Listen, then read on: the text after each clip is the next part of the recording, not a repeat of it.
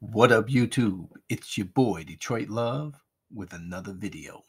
When you turn on your favorite Arcade1up cabinet, do you prefer to stand or to sit? In my opinion, at least one stool would have to make it into your game room. Some arcade lovers have strong opinions on the matter. If I wanted to sit and play games, I'd hook up my Xbox. The only way to play is to stand and play. Today we'll talk about whether a stool is important to you. Let's get it started.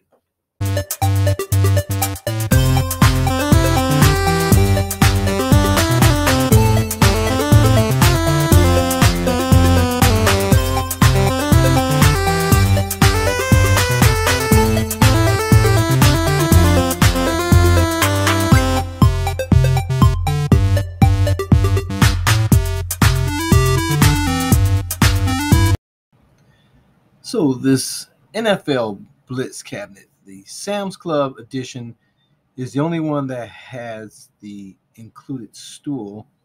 All the other stores simply have the cabinet and riser, so you really have to choose. Now, when I purchased this was at full price. I believe it was $630 to include the stool. But now the thing is $100 cheaper, and so for $530, you can still get the stool. So a lot of people are faced with the choice: do I get the included stool? Because they may not think they want it, but if you decide later that you want to get it, believe me, it's going to cost you more. So it is available separately, but at a hefty price. So if you buy a cabinet, you pay $30 more, you're able to get the stool with it. The average gamer is 34 years old, owns a house, and have children. Men are 3 times more likely to purchase a game than women. Given that the best arcade games were created from 1978 through 1990 and that the landmark video games that Arcade1up recreates were made from 1978 to 1981, those that play the classic video arcade cabinets are older than the average stated previously. The heydays of the video arcades was 33 to 44 years ago. If the average age that kids began playing video games on arcade cabinets was 10 years old, that would mean that the ages of targeted consumers of Arcade1up products would be 43 to 54.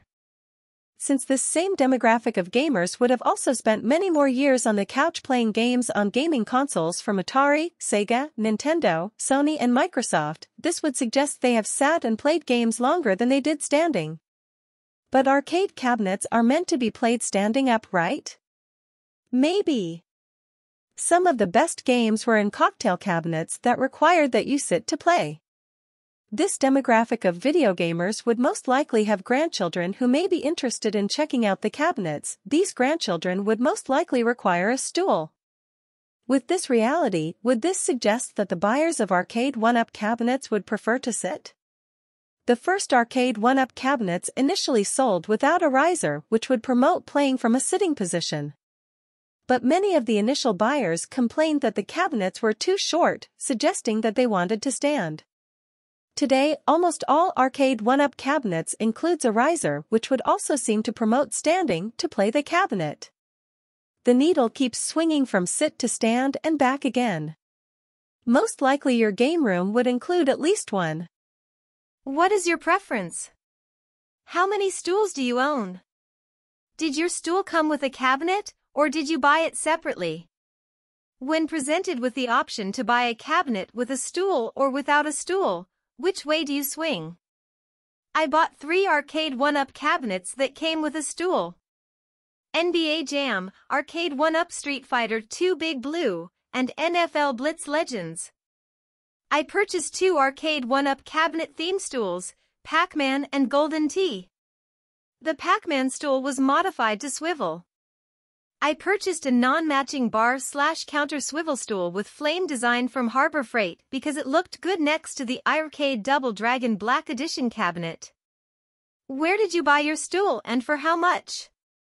If you don't buy a stool with your cabinet, the prices for the separate stool ranges from $80 to $150.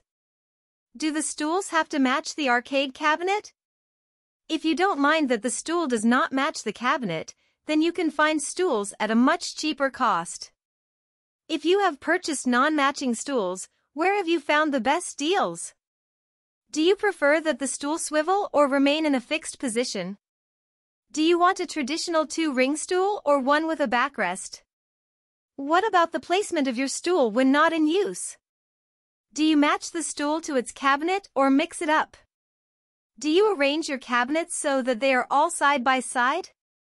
If the cabinet has a stool, does that factor in the physical arrangement of the cabinet in your game room? I want to hear from you in the comments. Thanks for watching Detroit Love. Please subscribe to the channel. Like and share the video.